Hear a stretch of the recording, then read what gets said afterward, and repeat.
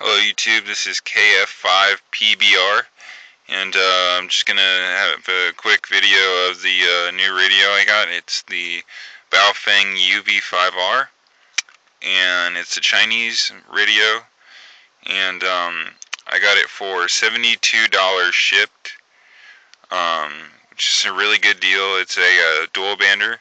It has 2 meters and 70 centimeters, and I'll just go over the basic controls. And then I'll show some receiving. There weren't very many videos on this radio that actually showed operation, so I'll get to show you how good the receiver is. It's actually really good. It's DSP controlled, so a lot of newer technology in this radio. So basically, you have a standard keypad, to type in your channels, or your frequency, and you have a band switch right here, and you also have an AB switch, and you'll have a VFO memory switch to switch between VFO and memory modes. You have a monitor slash flashlight switch. You have a call button, which you can use to turn on the FM radio, and also the push talk. Okay, and then on this side we have our speaker microphone connections, and on the back you can see the battery. And one thing about this radio is that it has a really huge battery. It's actually 1800 milliamp hours, which is one of the biggest batteries I've seen in a handheld radio. And so that is also another really nice feature about it. And I'll also talk about the antenna, because the antenna connector on this radio is a little different than a normal HT, in that your antenna will need a female connector, because the radio actually uses a male connector. If you can see, it doesn't stick out at all, so the antenna screws into the radio. So basically, you either need an adapter, because this is an aftermarket antenna. This is the MFJ 1717S antenna, dual band, quarter wave on 2 meters, half wave on 70 centimeters. And I believe Diamond also makes an antenna with the female connector, and I think Comet also makes one with the female connector. So there's a few options. And okay, well, I'll get into the operation right now. And we'll just listen in on a couple local repeaters. I'm in the Dallas area, so one is on top of this one will be on top of the tallest building in downtown Dallas. So we'll see what the reception's like. Places. Does Link have something to do with Polycom also, or I just thought it was Microsoft?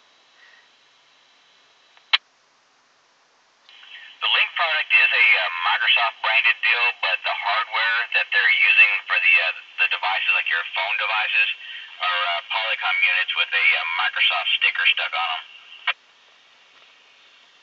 I didn't know that. So Polycom stuff. And this one will be, let me see here if I can get to. This one's another local repeater in Mesquite, Texas. You put those kittens in until they get a little bit older, and so as you can see, this radio will get really loud output, which is also another nice feature.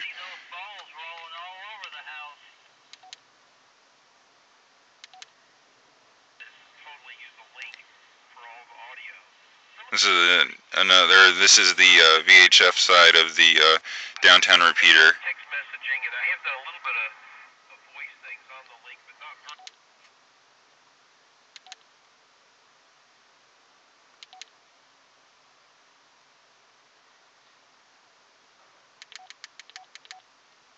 Well, it's going to do for remote people who are just have their computer at their home office. We'll have to see how well that works. I think you're not really supposed to use Wi-Fi with it. And at my home office, all I use is Wi-Fi if I'm eating. So, I mean, the receiver is crystal clear, gets very good reception, and this radio will operate from 136 to 150 megahertz, I think. So, and then from I believe it's 430 to 480 megahertz or something like that. Something in that range. So you'll also be able to pick up some police radio, fire radio, emergency. You'll be able to receive on there, and but keep in mind that this radio will also transmit on those frequencies. So just be careful with that. Not to transmit on a frequency that you're not licensed to transmit on. Um, but other than that, I mean, this radio is very solid for the price, and I would definitely recommend it. It's not going to have as many features as a Yaesu or a Kenwood, but I mean, it's an unbeatable price. So just let me know what you think in comments. Like this video. Just tell me. Oh, and also I'll tell you about the programming. The programming connector actually plugs into both, and you can get a USB or serial programming cable, and I got one with it. I got a USB cable with it, and it makes programming this radio way easier. I mean, way easier. And you can also put alpha tags in there, as you saw on the operation. You can put alpha tags in there but you can only do that through the computer. You can't actually do that through the radio. So if you want alpha tags, you'll need a programming cable. But again, like I said, it just makes it way easier to program anyways with the programming cable. So I would recommend getting that with the radio.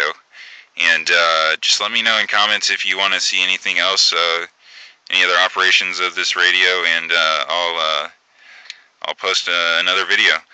Thanks for watching. This is KF5 PBR 73s.